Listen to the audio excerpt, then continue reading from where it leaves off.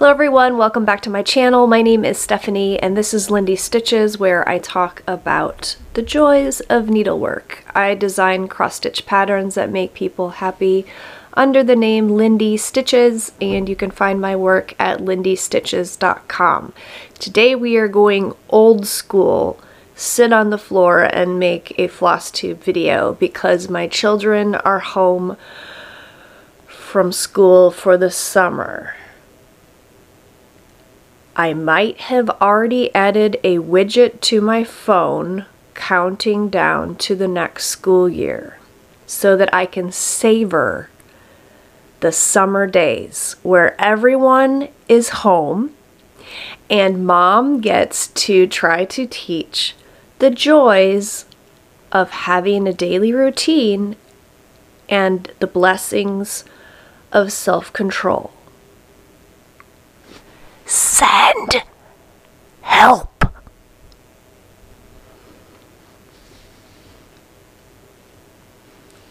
Summertime, sweet, sweet summertime. Today I have all sorts of stitchy goodness to share with you.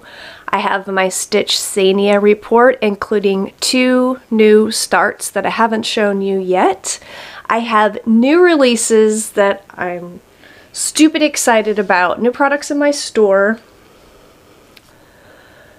You know, the usual smorgasbord. Don't you hate the word smorgasbord? That's just a very strange word. Moving on. I can't wait to show you my new releases because I did a very special thing and designed something with a friend and it turned out fantastic. I already recorded a video for this a couple weeks ago because I had to send the models away to my trunk show with StitchCon, so they are not currently with me. I will insert that video right here. I'm ready to share with you 2 new patterns for Lindy Stitches for the summertime, and let's get started. The first is my second installment in the Happy Habitats series. That series started with Henrietta Hedgehog. This pattern is called Hedgehog House, and she stitches up nicely to fit into a standard size tart pan.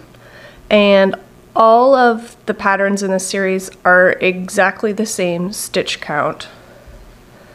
And here is the Happy Habitat for summer.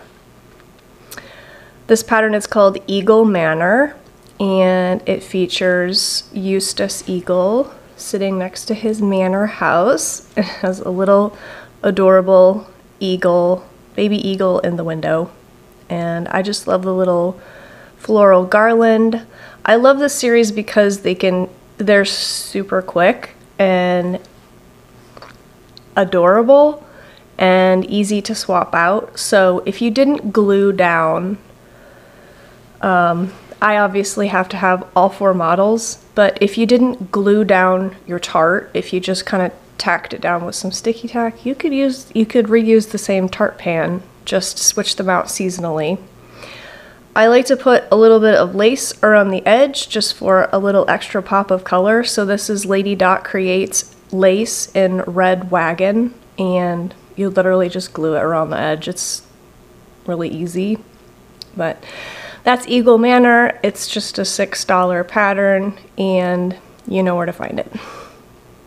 My second release, I'm very enthusiastic about because it is my first collaboration with another designer. Jeannine McGowan from The Blue Flower and I came up with a summer project I think that you're going to love. We did something together and launched out into the unknown and weren't sure how it was going to work out, and I kind of think magic happened. So Jeannine is an excellent designer. I've stitched her patterns. I love them. I think she is so incredibly talented, and I know a lot of you agree. And so I'm so happy and humbled to have worked on a project with her. So without further ado, our collaborative project was called Saltwater Scrapbook, and it is a celebration of all things summer by the sea. And I will just blow your socks off by showing you first the full model. Here is Saltwater Scrapbook.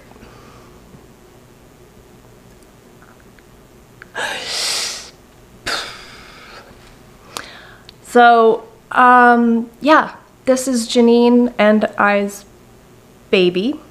I designed 5 squares, she designed 4. It would be really interesting to see if anyone could guess which 4 were her squares and which 4 were mine, because I think our styles they meld, obviously they meld really well together. I'm just so proud of this piece. So instead of just rambling and, you know, staring and gawking, let's get on to the information. And so this is the full model. The pattern comes in 2 parts. Hers is part 1, mine is part 2. So you don't have to collect every individual square like other, you know, square series that you might see through the cross-stitch world. You just have to buy two parts, Jeannine's with her squares, and part 2 is mine with my squares. And so here you go. These are the squares that I did. So it goes Steph, Jeannine, Jeannine, Steph, Jeannine, Steph, Steph, Steph, Jeannine. But I think each square is wonderful, and there's something something cute about each little scenario. So we have the squirrels buying ice cream, we have the octopus building a sandcastle, we have the hammerhead shark. Can we just appreciate that? Yes. I think this is one of my favorite squares of the girl and her dog jumping into the beach. I've done a lot of dock jumping in my life. What happens when you drop some food? When you're eating lunch? Sharing is caring. You have the parrot perching on the pirate's mustache.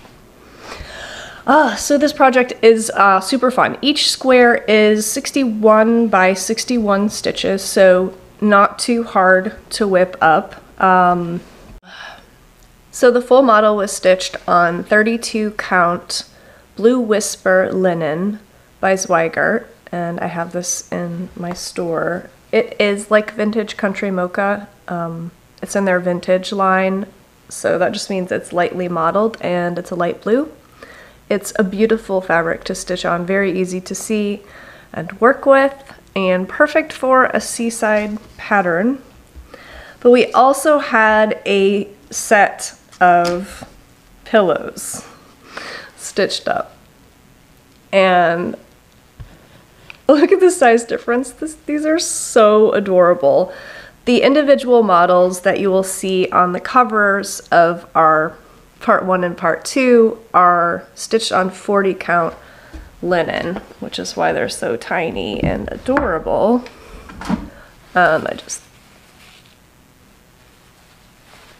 I just love them, and I think they would look so cute in a little summer double. Absolutely. So these were stitched on 40 count Silver Mist by Hand Dyed Fabrics by Stephanie, and this is a lovely, lovely silver purple with some green modeling. And the modeling is not obnoxious, but it's so fun. I love this fabric. It's gorgeous, and I also have a selection of this fabric in my shop. Beautiful. So you'll have a hard decision to make what color you'd like to stitch yours on. So like I said, the pattern comes in 2 parts. We decided to use 6 weeks dye works, and the good news is you will only need 1 skein of each color to complete the whole project. From 32 to 40 count, 1 skein for each color will definitely fit the bill. And so we coordinated that. Oh, this is one of my favorite greens from Weeks Dye Works. It's called Cadet. And Twilight and Red Rocks, just some beautiful summery colors.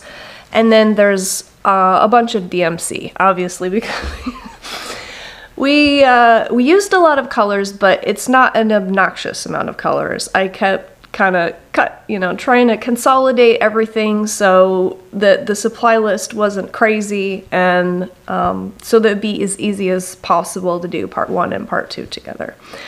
So this is Saltwater Scrapbook. I am incredibly proud of this project, and I just want to say thank you to Jeannine for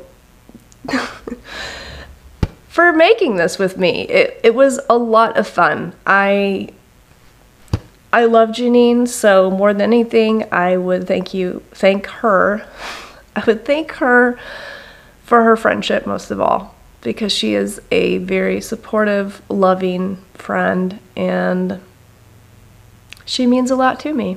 So while I hope there will be more scrapbooks in the future, I'm very proud of Saltwater Scrapbook, but more proud to call Jeannine my personal friend. So thanks for looking at our baby. What did you think? I'm a little miffed that I had to send that away because I want it on my wall this summer. But instead, it's going to StitchCon in Ohio without me. Boo-hoo. Tara the 805 Stitcher did stitch me a run of limited edition project bags for Saltwater Scrapbook, and they're adorable. Here is what the fabric looks like. It is so cute. Look at that whale and the squid. Adorable. And because I could not decide which lining I liked better, she did half and half for me. So half of them are this orange swirl, and the other half are green polka dot. And they all have an octopus zipper pull. Get out of town. So the project bags come with both parts of the pattern, so you can make the entire project. The floss pack, candy, because candy makes the world a better place, and these adorable sticky tabs that are sea creatures. So I have a limited number of these bags. Once they're gone, and those are in my shop. I also found more adorable scissors. These are the Mermaid Tail scissors by Cummins Designs. Why cut floss with regular scissors when you can do it with a mermaid tail? Important questions to ask yourself. They come in primitive black and this shiny silver. Last but not least, and this has nothing to do with sea creatures, but I found these tape measures and could not help myself, so now they are also in the shop. It is called the Honey Bunny tape measure, and for me, the more obnoxious a tape measure can be, the greater the chances of me actually being able to find it again. So I love these, and of course, they're cute. We all need more cute. Shop advertisement is now over. Thank you for humoring me. I appreciate you. I don't like to feel like I am advertising, although I realize I am. I make and collect awesome things, and you're my friends, so I show you the awesome things. And I suppose if you didn't want to see the awesome things, you wouldn't be here. So it's been 10 minutes, and I might need to call a friend to help me to get off the floor. Just saying. Just saying. So, the month of May is now over, and boy did it go by quickly. I did my good old plan of Stitchsania, where I worked on a project during the week that I needed to see some progress on, and treated myself to a new start on the weekends. I already showed you my progress from week 1, and I fully meant to make more videos during May, but I always forget. Like, I continue, every single year, I forget what goes on during the year, and I always forget that May is crazy. Finishing up school, and it's, I don't know, it's just a kind of a crazy month, and I continually forget that. So May got away with me, from me. May ran away, and I am going to share with you the goodies now. So I just have more to show during this video.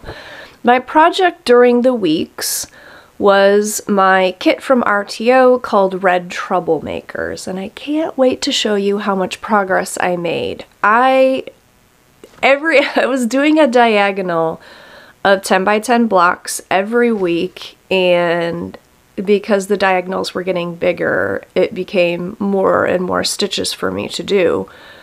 But I managed to keep up.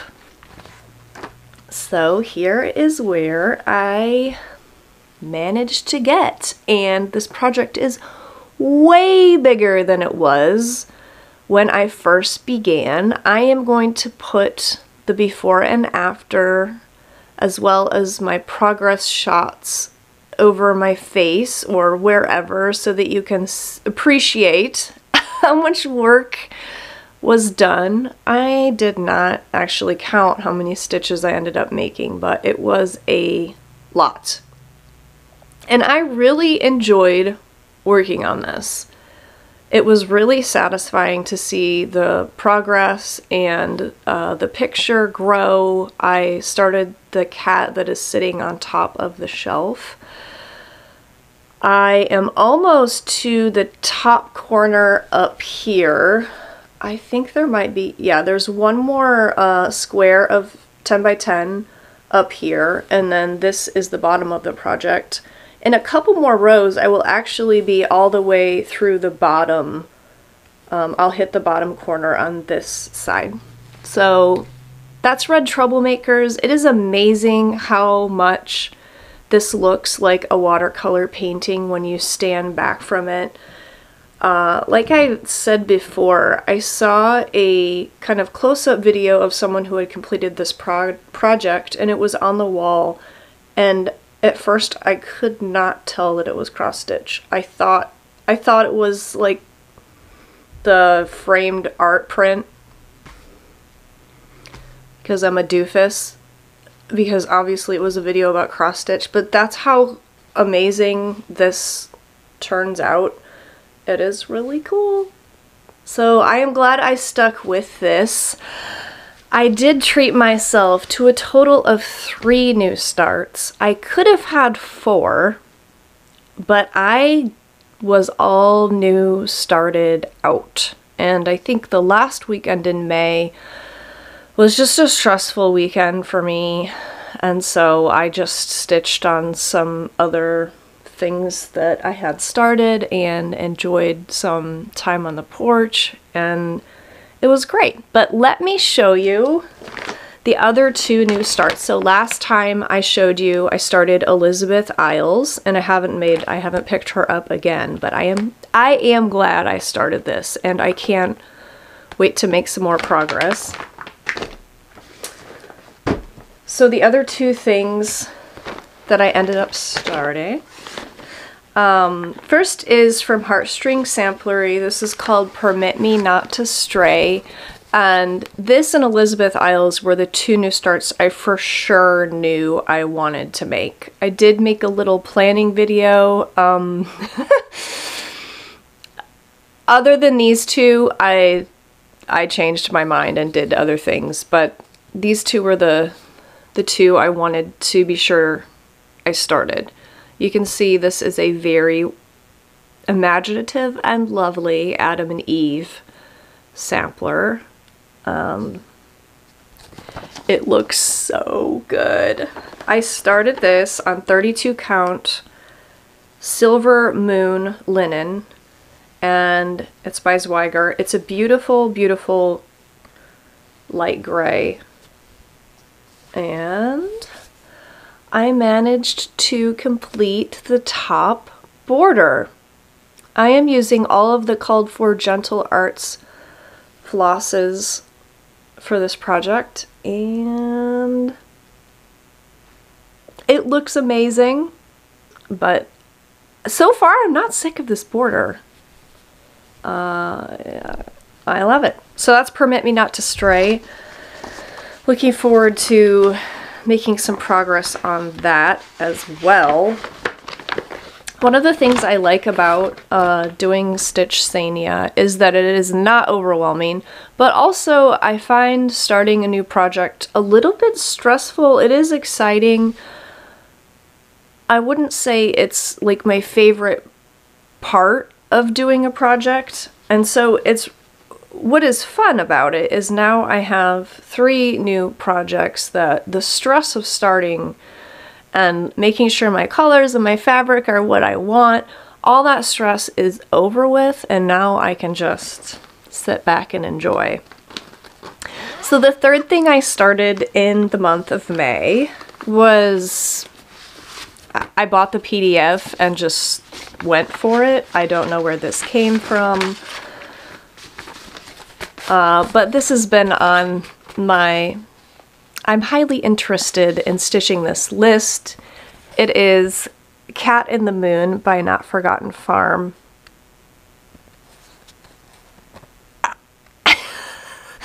That is pretty much the bodily profile of my cat Walter. He is a Chonkosaurus, and I think this is really sweet and cute. And I am interested in this bag finish. I think I'm going to do something similar. I am stitching this on some sort of Picture This Plus, I don't know what, but it is a 28 count, which makes it ideal for porch stitching because it's so easy to see, and I want it to be big. And here is what I have so far. The cat's pupils are not in yet. So he is going to have a little more expression, but look at that. I also didn't do his tail yet, but this is going to be the sweetest little stitch. I'm very glad I started it. I like having a project that you can kind of just do the outline stitching, and then when you want to just max and relax and not count things out, you can just fill it in. Really wonderful. I love Lori's patterns. I love her sense of humor, and her artwork just makes me happy. So those are my new starts. I would say Stitch Sania was something that really ended up being a blessing to me. I had a good time kind of being forced to do something, even though, you know, it's just for fun. I needed the mental break. I needed the cross-stitch therapy, so I was glad that I did it, and the end. There's nothing else to say about that.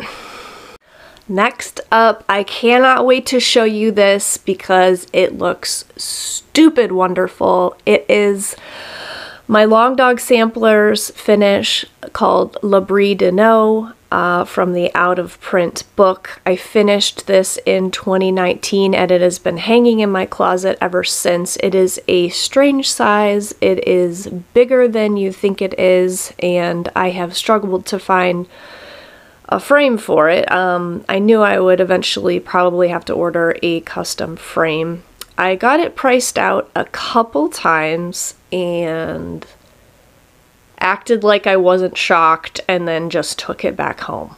And truth be told, the moldings that I had priced out at a couple different places, I wasn't totally in love with. However, it did narrow it down enough for me to know kind of what color I wanted and what look I was looking for. And I was on Etsy, and Etsy has a lot of different custom framing options. And this frame was $56. So am I expecting it to last until I meet my maker? Probably not, but it might, you know? If it just hangs on the wall and no one messes with it, this might, you know, make it to the thrift store after I cross the Rainbow Bridge and my children are getting rid of all my cross stitch. What a morbid thought. Here it is, and I cannot believe how good it looks. This is exactly how I wanted it to look, except I need to relace it. I was a bit impatient, and it might have been the fourth thing I had laced in a matter of 2 days, so I was a little bit hasty. The lines are a little bit not straight. And so, yeah, I need to relace it, but I love how it turned out. This is a frame by Rusty Roof on Etsy. I have ordered their frames before, and they are very simple wooden frames. They are very inexpensive wooden frames. I would not call them like heirloom quality, but will it hang on my wall? Yes. Does my piece look classic and amazing? Yes, it does. This is stitched on 32 count Abyss by Hand Dyed Fabrics by Stephanie in the color Ecru by DMC. This pattern has been modified and re-released for not an arm and a leg by Julia Line on her website. It has a different title, which I can never remember. You can go and you can find it. But I love this. I just think this looks so classy. And the frame is a gold, and the middle part is like an espresso brown, although it's reading black. Whatever. Look at it.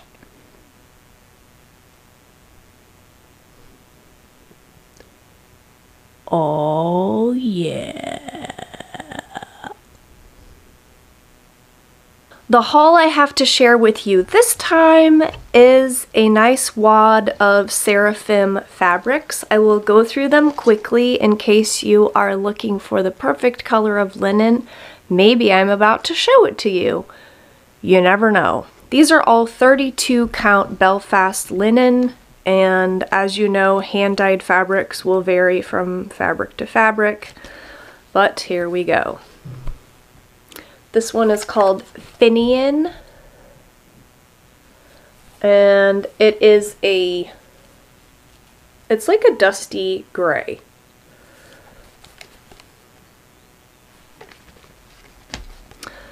This is ewe's ear, as in sheep, and I can't wait to stitch on this because it is really, really pretty. It's a grayish blue with like peach and pink.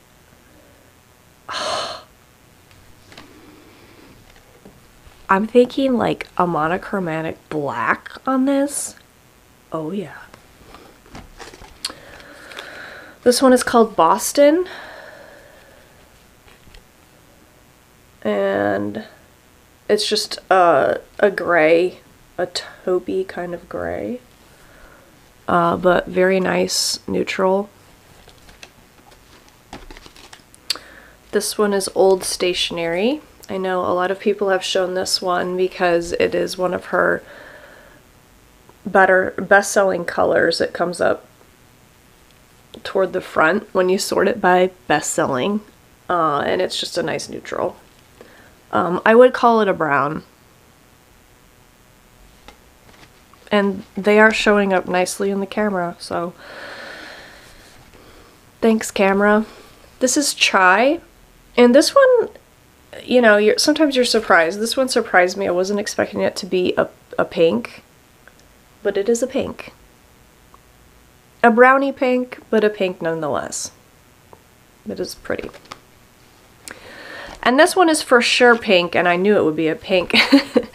This is Baby's Breath, and it's very light, not an overwhelming pink.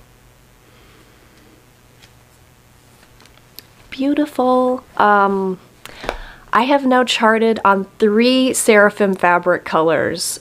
Starting in August, you are going to see, yeah, I have 2 releases slated for this year, 1 release slated for next year already on Seraphim fabrics, and she has been amazing to work with, and I really like how her fabrics feel.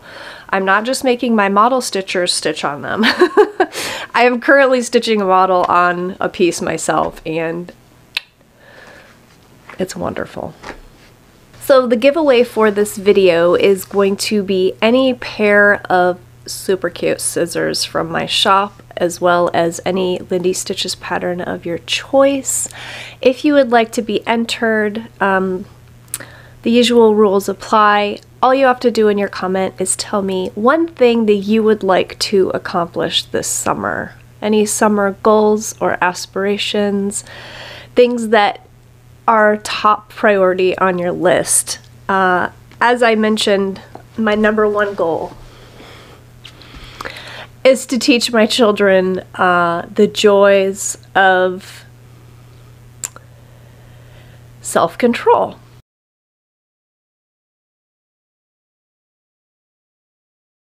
That is all I had for you today. I hope that you enjoyed your time with me. Thank you for sticking with it to this end of this video. I feel honored that you would even care that much. I hope you're having a fantastic beginning of your summer, and I will see you next time. Don't forget, let me know what your summer goals are down below. I would love to read through them. Talk to you later, friends. Bye. Boom, boom, boom.